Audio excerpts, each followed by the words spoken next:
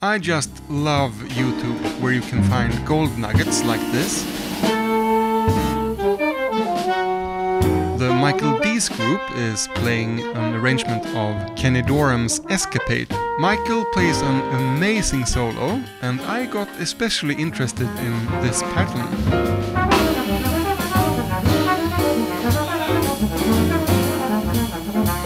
And even though it often sounds modern and intricate, the building blocks are more simple than you think. So in this case, it's a major triad starting in C, which he moves down in half steps.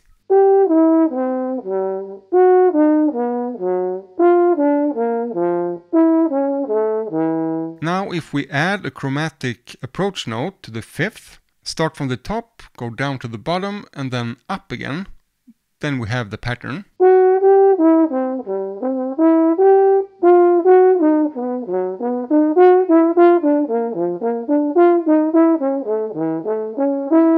What makes this pattern sound a bit more complicated is that we start 2 notes before the downbeat. So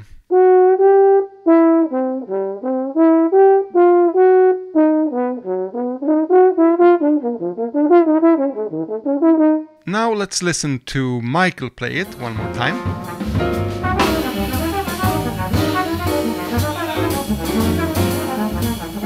Pretty cool, right?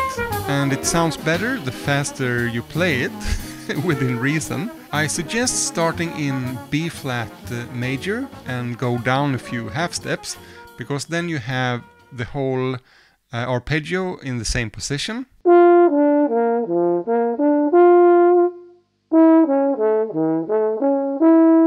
So you don't have to think as hard and move the slide around as much.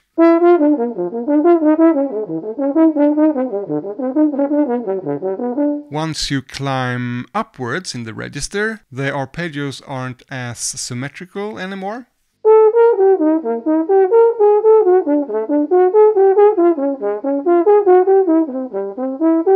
So the way to apply a pattern like this is to consider where you start and, most importantly, where you end up. And what happens in between isn't as important. You don't have to think about clashing chords or anything like that, because the melody of the pattern in movement just takes over. So Michael starts in C. It's actually a C minor chord. So I first heard C minor triad, but I have transcribed this very slowly and also studied the slide movements. So he is playing a C major triad, but it kind of gives it a C7 sharp 9 sound almost. And then he resolves into G flat major 7, or it's almost like a B flat minor sound. So just like in any story, the beginning and the end are most important. In this video you can enjoy Michael Dease group's full performance, and in this video I break down an interesting Woody Shaw phrase. Thank you for watching, and I'll see you next time.